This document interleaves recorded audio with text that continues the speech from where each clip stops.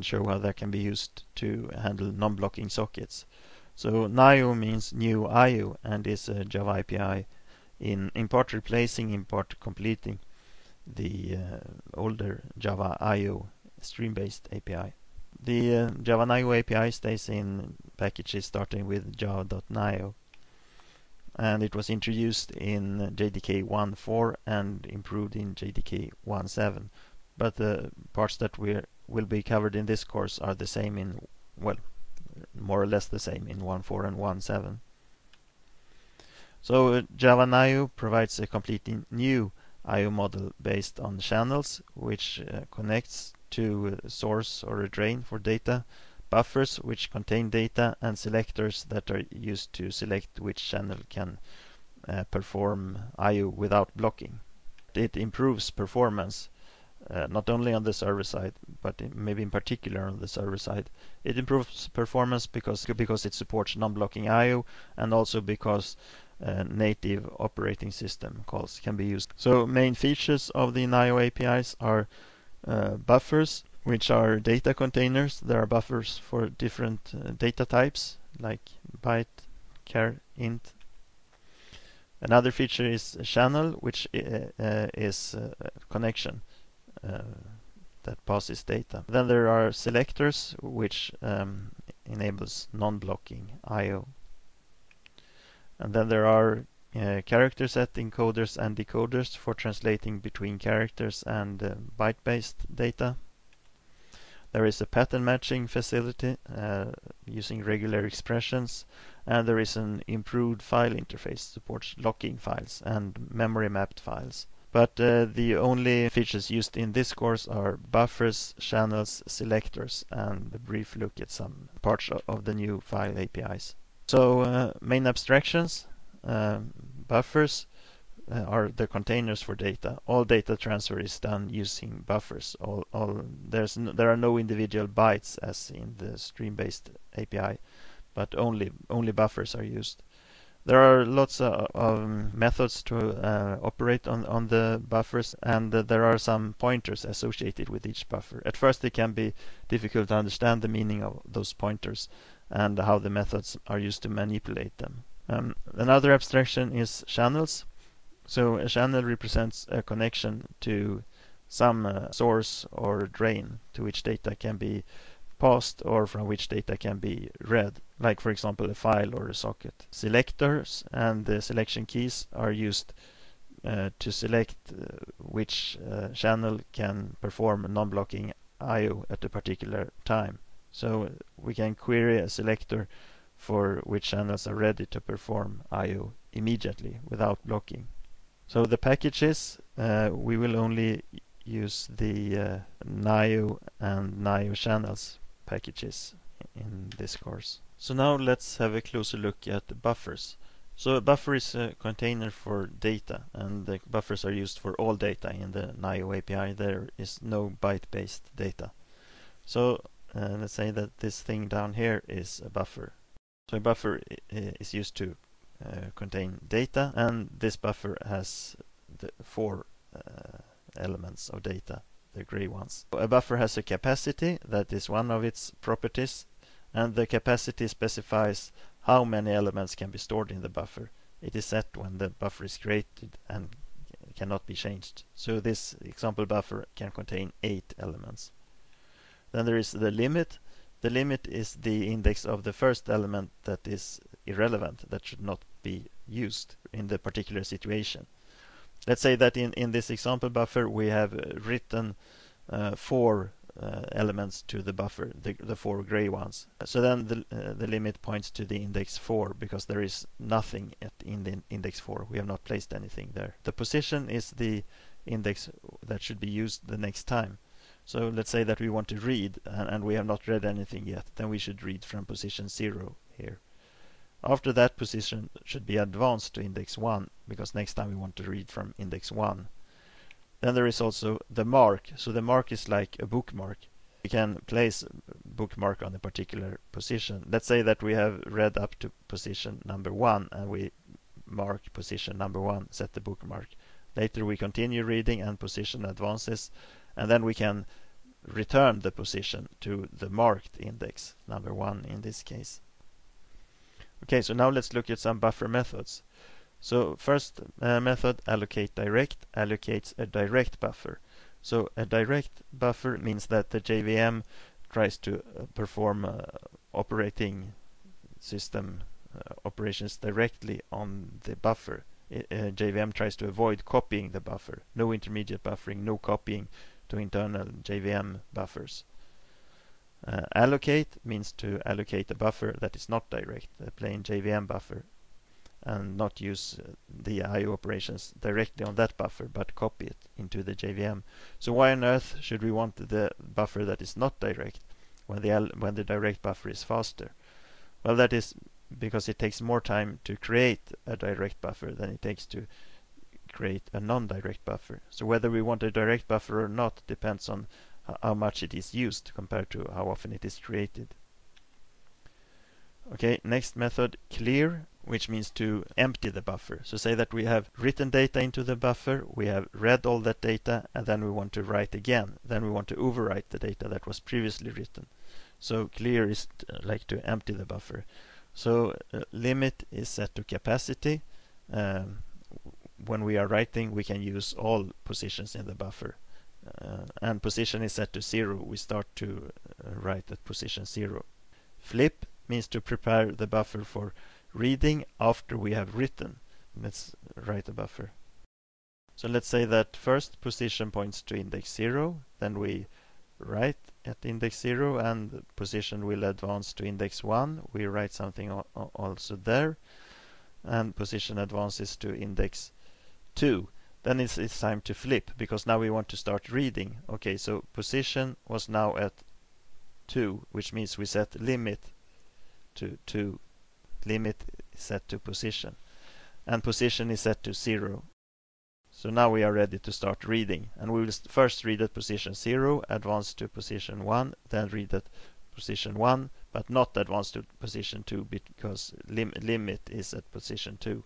So this is the way to guarantee that we do not read anything that was not written. Rewind, just reset the position to index 0, which means to again read. Limit stays where it was, so we can start reading from scratch from index 0 again. Mark is to place a bookmark, mark the position, and later on we can return a position to the mark. Yeah, that is reset. These methods, clear, flip, rewind, mark, reset, there are some more, handles the buffer's properties, the mark, position, limit, and capacity, and can be a bit confusing at first. So one has often to return to the API documentation. Okay, wrap is a way to create a buffer. It means an existing array is wrapped in a buffer. We create a buffer which uses an existing array as its storage. Then there are also the different get and put operations. Either to read at an absolute position, we can specify read, get, or put from index, whatever, or we use the current position as the index for reading and writing for get and put. Then there's the method has remaining, which tells if more elements can be read or written, if there is space remaining, free space between position and limit. So now let's have a brief look at some code reading and writing from and to a buffer. One way to do this, to fill the buffer, is to use wrap, and we just wrap the backing array S in this case, which is the string here, in the buffer. Or we can allocate an empty buffer of the same length as the string S and then fill it down here by writing no indexes specified. The I refers to the index that is read from the string. So no index is specified for the put, which means it just starts putting at index 0 and then 1 and so on, and eventually should end at index 11, because there are 10 characters in this string and the position is at the next character. Here's how to read from the buffer. So remember, after we've written, before we read, we must flip, sets limit to position, that way we avoid reading something that was not written, and position is 0, so we start reading from the first element. then just call get, and there is no index here either, so start reading at position 0 and then position 1 and so on. So now let's look at channel. So a channel is a connection to an IO source or drain, such as for example a socket or a file. And channels transfer data from a source to a buffer or from a buffer to a source, and only blocks of data. Buffers are transferred, no byte-based data. So a channel can be either blocking or non-blocking. For TCP connections, there are the channels socket channel, which connects to a communicating socket, and server socket channel, which connects to a listening socket.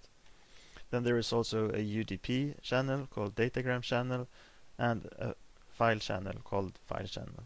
So let's have a look at file channel first, and then we will focus mainly on socket channels. So a file channel can be used to transfer data to or from a file. And the file channel can map content to a buffer in main memory. And a mapped buffer means that a segment of the memory is byte by byte mirroring the content of a file, which makes it faster to access the file.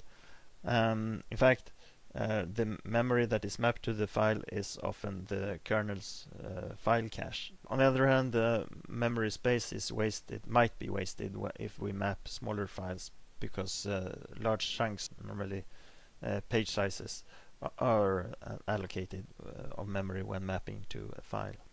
So some important methods of the file channel.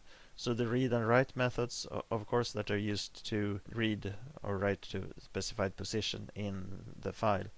Map, that is used to create a memory mapped file. Force empties the underlying buffers, forces the output to the file. The methods transfer to and transfer from are very interesting. They can be used to transfer data from one file channel to another file channel, and are very fast.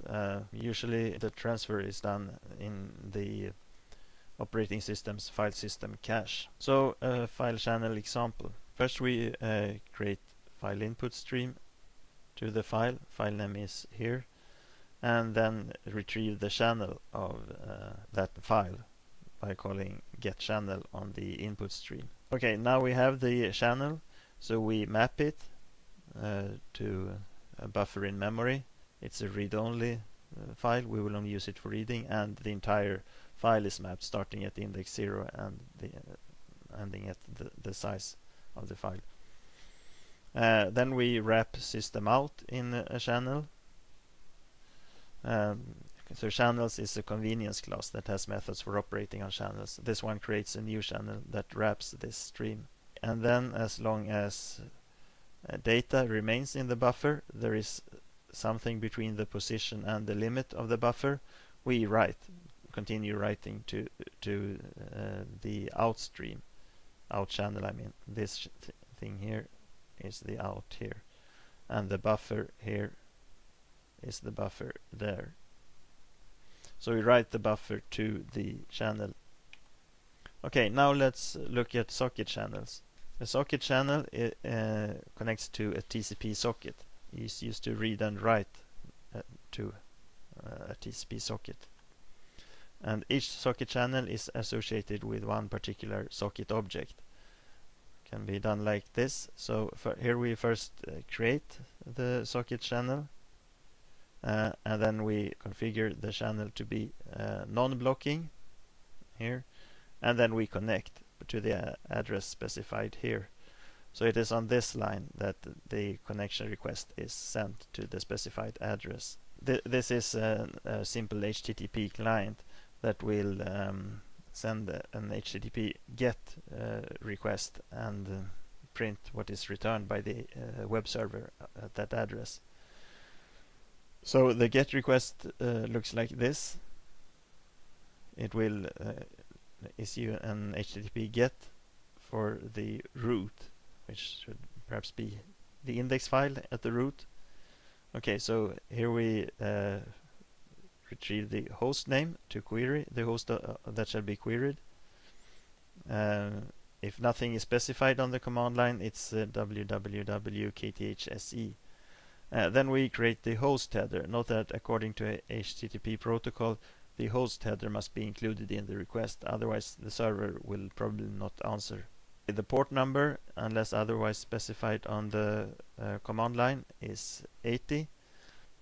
Okay, and then the answer from the server is going to be written to system out. So as on previous slide, wrap system out in a channel. Here we create the socket channel and send the connection request to this particular address. So this is the line where the connection request is sent.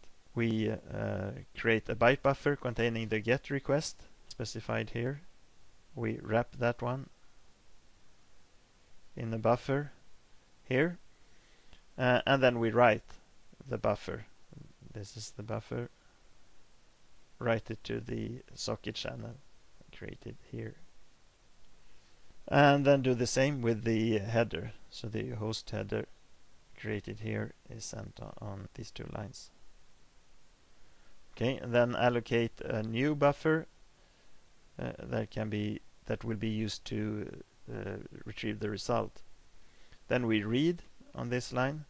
So as long as there is space in the buffer, remaining space in the buffer, and as long as the channel has not reached the end of the stream. So if the channel reaches the end of the stream, the read operation will return -1. So if either the buffer is full or the stream is closed, we stop reading. But up to then we read, and each read will read as much data as is available. But note that it's blocking. We have not set the channel to be non-blocking. So the read operation will block, and when there is data that can be read, all data that is available up to the size of the buffer will be read. Okay, then we must flip the buffer, which means prepare it for reading. Then we read from the buffer and write to the out channel on this line. Out was specified up here. And then we clear. So clear means to empty the buffer. So flip is after we have written to the buffer and want to read. And clear is after we have read and want to start over writing again. So now let's have a look at the server socket channel. So server socket channel is for server sockets, that is TCP listening sockets. So there is one server socket object associated with each server socket channel. And here's an example of showing how to use a server socket channel. So we open the channel, we retrieve the socket, the underlying socket of this channel, and we bind that socket to a particular port number on the network interface on the local machine. To bind, the server socket can receive connection requests that will be queued until accept is called. Then let's have a look at selectors. So the selector is the object that is used for non-blocking sockets to select a socket channel that is ready to communicate. So we create socket channels, configure them to be non-blocking, and then query the selector if there is any socket channel that is ready for operation without blocking. So first associate the selector with all the non-blocking channels that we want to work with, and then query the selector if any of the channels is ready for communication. The selector will then tell us if there are channels that are ready to accept, read, write, connect, or whatever, and then we can handle those channels without risking the operation to be blocking. So there are several channels that can be used with selectors, be non-blocking, but we will only look at the server socket channel and the socket channel. So the channel must be registered with the selector, and when registering the channel with the selector, we specify which operation we are interested in. Each registration is represented by a selection key. So the key represents an association between a selector and the particular channel and the particular operation that the selector is that we're interested in doing on this channel. The selector maintains 3 key sets. The first is a set with all registered channels. The second is a set with all the selected all the channels that have selected keys, which means keys that can perform at least one operation without blocking, and cancel key set, which contains keys that have been scheduled for deregistering but are not yet deregistered. So to use a selector, we create it by calling selector.open, and then configure the channel to be non-blocking by calling configure blocking and passing false, and then register the channel with the selector. In this case, we have created a channel, server socket channel here, where the socket has been bound. The server socket is bound to a particular port here, which means it is listening for incoming connection requests. And now it's time to call accept, but we do not call accept immediately, but instead, because that would block. But instead we configure the channel to be non-blocking, and then we register a selector with the channel. To register the selector with the channel, we call the register method on the channel, specify the selector, and the operation we are interested in. We are interested in accept operation. So now we have registered a selector with this particular channel. We register the selector with all channels that we are interested in, so there should be only one selector for all channels. So then we can call select, which returns as soon as one of the channels is ready for I/O. So the select method on the selector is blocking, but it will return immediately when one of all the channels that have been registered with this selector can perform one of the desired operations. There's also the select now method, which is non-blocking select. It returns immediately. Selected keys returns keys representing channels that are ready for non-blocking I/O. So first call select, then we know when that returns, we know that at least one channel is ready for non-blocking I/O. And then we call selected keys to retrieve the set of keys representing those channels that are ready for non-blocking I/O.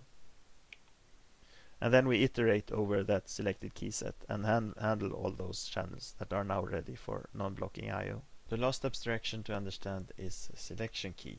So a selection key represents the association of a particular selector with a particular channel. So when the selector is registered, we call register on a particular channel, specify a selector to register and which operation we are interested in. We would like to read from this channel. Then the register method returns a key, a selection key. We can attach a particular object with the with the key.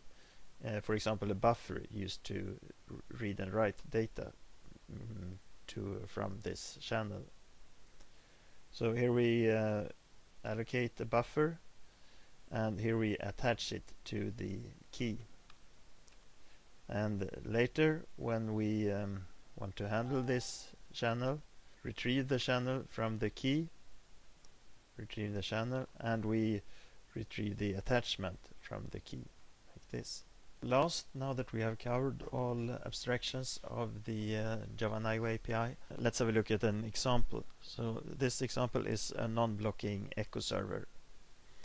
It will use non-blocking communication. It will receive a message and echo back the same message.